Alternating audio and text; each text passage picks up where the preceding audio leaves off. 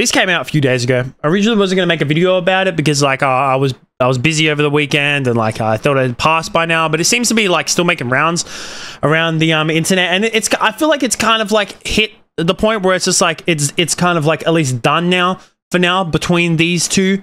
So this is the whole you know, if you haven't read the title of this video and you just clicked on it because it has Mr. Beast's head in it, this is obviously I'm going to be talking about the whole Mr. Beast and how do you say her name? Rosana Pansino? I'm pretty sure that's how you say it. I probably fucking butchered it. No, my dumbass.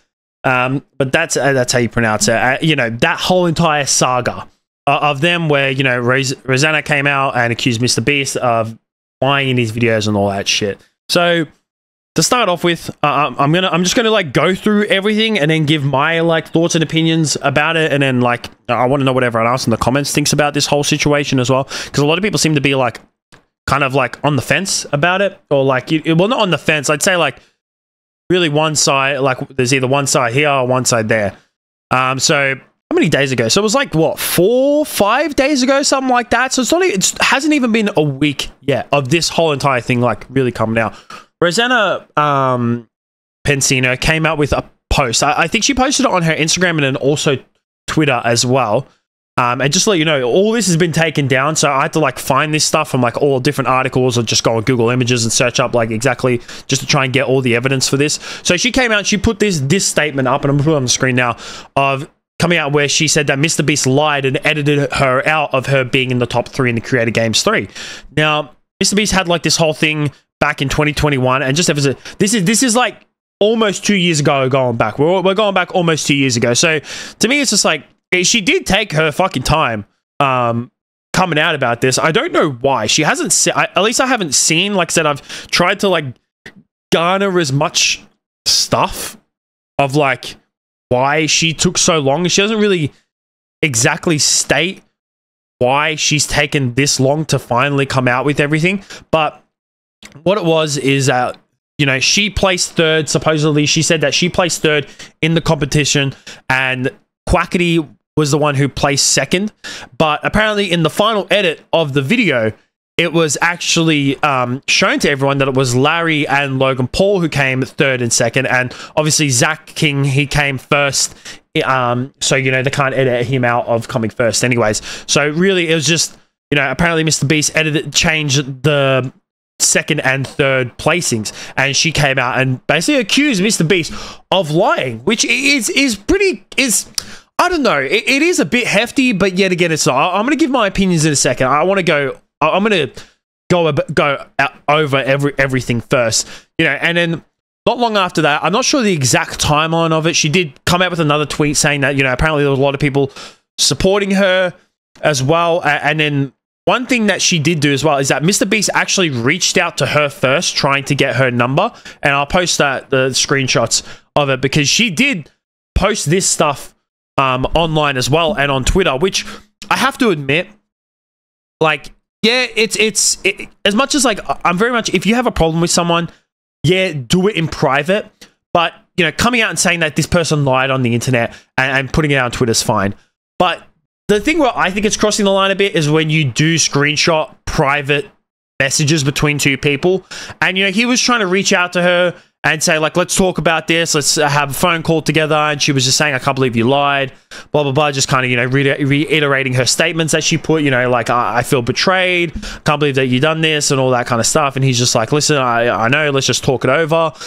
And then not long after, probably not long after that, maybe like a day after that, she came out and made another tweet saying that, you know, she's actually now apologizing to Mr. Beast and saying that she should have expressed her feelings privately, handled it differently, and that she's actually removed every single one of her posts about Mr. Beast and this whole entire situation from her Twitter page, and that she's also claiming that she's gotten thousands of death threats. Now, I don't know about the emphasis on thousands. I definitely think she's emphasizing that a little bit, but it wouldn't surprise me, to be honest, if she did get a fair few amount of death threats. You know, Mr. Beast is the biggest creator on YouTube, you know, the biggest single creator. You know, I think T-Series still has more subs, but if you're talking about like just the one, like a single content creator and not an entity, because T-Series is more like a fucking entity, but he is by far the biggest content creator on YouTube, and you could probably say the biggest content creator on the internet altogether. So, you know, he's going to have a lot of hardcore fans, and even if, you know, he is somewhat in the wrong with this, you know, there's people who are going to come to his defense, and if you're calling out Mr. Beast and you're going against him, of course there's people who are going to come out and bash you. Now, am I saying that it's right? No, of course not. I don't think that no matter what, death threats aren't, you know, especially in this situation, a death threat is just immature as fuck. No one, especially in this situation, deserves to have a death threat go against them. That to me is immature. And you know what? The people who are probably, you know, giving those death threats to Rosana Pansino are probably, you know, like people like early teenagers. I'd be guessing. I couldn't imagine an adult. But yet again, it wouldn't surprise me if an adult did have to, like, you know, send someone a death threat, because they probably do it all the fucking time. But majority of them, you know, Mr. Beast does have a very young audience. A lot of them are in their teens, you know, early teens. So it wouldn't surprise me if those are the ones who were sending her these death threats. Now that's just kind of, you know, the overarching story. You know, there's not really a lot to it in terms of like what really happened and what she accused him of. It's not like it's, you know, this massive thing where it's just, you know, when I was going over that whole fucking Tectone and Soul thing where it's just like been going on for fucking years, and there's like so many different layers, so many different videos, so many different clips to it. But it is kind of, you know, somewhat of a big hefty, you know, saying that someone lied and took you out. Now, me personally, you know, I haven't been making content on YouTube for that long. Well, I haven't. You know, I have. This is my third time trying out on YouTube in terms of making a YouTube channel. I made a few videos when I was 18. Was it 18? No, 17. And then I for like a couple months and I stopped. And then I had another channel where I was doing more gaming stuff, just purely gaming. And then I was just like, you know, on this side, but I haven't made content, you know, all that consistently, but I have definitely been around on YouTube in terms of being a watcher, you know, a fan of people on YouTube, and I've watched so many different creators throughout the years, been fans of so many different creators, both big creators, small creators. I've seen creators grow as well over the years. You know, I still watch, you know, I literally, my first YouTube channel was Yogscast back in the day when I was in like 2012 or some shit like that. So I've been on YouTube for a fucking long time. And one thing that this doesn't surprise me, it does not surprise me that it's coming out that Mr. Beast has somewhat faked his content. That does not surprise me at all. I am not shocked, not one bit, that if some elements of his videos are fake. There is so much content on this website, and so much of the content is faked, especially for the type of content that Mr. Beast makes. Now, I'm not coming out and saying that every single little bit of his videos, every single video that he makes, and every element of his videos are fake. There's just no way. I could not see him faking every single one of his videos. And he's definitely got some controversy in the past, especially like that whole, was 100 versus 100 thing where he got like 100 randoms to fight off, and apparently like the conditions were pretty bad, and some of his staff were actually in the 100 as well. So it doesn't surprise me that, you know, he's somewhat faked his content, because like I said, there's been so many people over the years who have done the exact same, especially a lot of especially the content that he makes. You know, the people where they're trying to, like, you know, go to the next level and shock their fans and do all this like IRL scripted type of content. 100% it's fake. It does not surprise me. Now, I can see why she's a little bit mad. One thing that I think she kind of, like, you know, I think she went a bit too far in it, saying like, oh, he's disrespected me a lot. It's just like, you know what? If he had, like, you know, bumped her from 3rd, and apparently she went down the 4th, and she had, because of that, she didn't get any money, then yeah, I could be like, you know what? 3rd place would have gotten like $200,000, and because Mr. Beast faked it and actually put her 4th, she didn't get that money.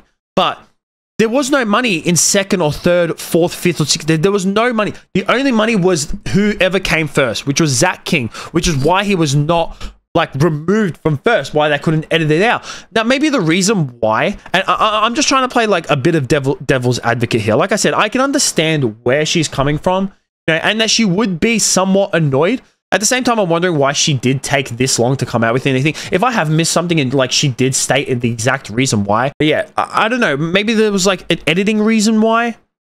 that they edited her to like 4th and wanted to change Logan Paul. Maybe it just suited the video's flow better. You know, especially now that she's come out and she's apologized to Mr. Beast. So I could definitely see that, you know, they definitely got in contact and Mr. Beast would have talked to her, said that, listen, this is the reason why. We didn't mean to discredit you in any way possible. We didn't want to mean to demoralize you in any way. That was not like our intent to do that. We just, you know, thought that it suited the video better. There's no loss. You didn't lose any money for it. You know, Zach King is the one who came first. So we didn't want to change him from coming first because, you know, he actually won the whole entire competition. So they couldn't edit him out of that. So yeah, it is a big deal, but it's not at the same time. It's like I said, this doesn't surprise me. Wow, Mr. Beast fakes some of his content. No fucking shit, bro. So many content creators fake their content. So fucking many. I bet one of your favorite content creators, 100%, there is no doubt, would fake his content, especially for like massive content creators. They 100% would fake their content. It does not surprise me. Not one bit. Not at all. Yeah, like I said, I can see why she's mad, but she didn't lose out on any money. So, big shit. Like, I wouldn't care, but that's just me. Like, I'm someone who doesn't really give a fuck. I couldn't care less. Honestly, like, if I had to say that, oh, yeah, I actually came third and I saw in the video that was fourth, I'd be like, whatever. I didn't lose any money. Like, if someone had, you know, I lost money because of it, then yeah, get mad. I understand, but I don't know. Let me know what you guys think about this. Like I said, I understand from both point of views. Like, I can understand why she's a little bit annoyed, but at the same time, like, big shit. But one thing, she did not deserve death threats. No one fucking deserves death threats. That to me is too far. You know, if that's Mr. Beast's community coming out and giving her death threats, that's just bullshit. Absolutely fucking bullshit. They're not real fans of Mr. Beast because, you know, he would not like that kind of shit. But yeah, and he hasn't even come out with a statement himself about this. And I seriously doubt that he will. He doesn't really, you know, when he's been accused of faking content, you know, and that whole 100 people, whatever that fucking controversy that he had as well, he didn't come out and talk about that. So yeah, I don't see him making a statement about this. I don't see him bothering. He, you know, probably just wanted to keep it like a more of a private thing with her, and that's about it. So yeah, let me know what you guys think. That's it from me. Peace out.